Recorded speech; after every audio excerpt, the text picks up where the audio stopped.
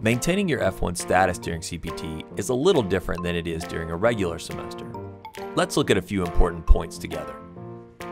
First, be sure to stay enrolled and complete all requirements for your internship course.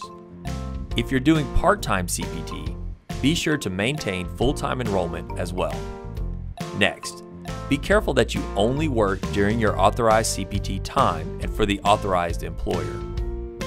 You are not authorized for CPT until you have your new I-20 with the CPT authorization on page 2. Doing practical training without authorization is a violation of your F-1 status. If you think you may have to change employers or stop your internship early, speak to one of OIE's international advisors right away before making any changes. It is not always possible to change employers during CPT. Finally, if you decide to travel outside of the US, that's okay. Just make sure you have the following items when you re-enter the US after your trip: a valid travel signature, a passport that's valid for at least 6 months, F-1 visa that's valid on the day that you re-enter the US, and proof of your enrollment at UT Arlington.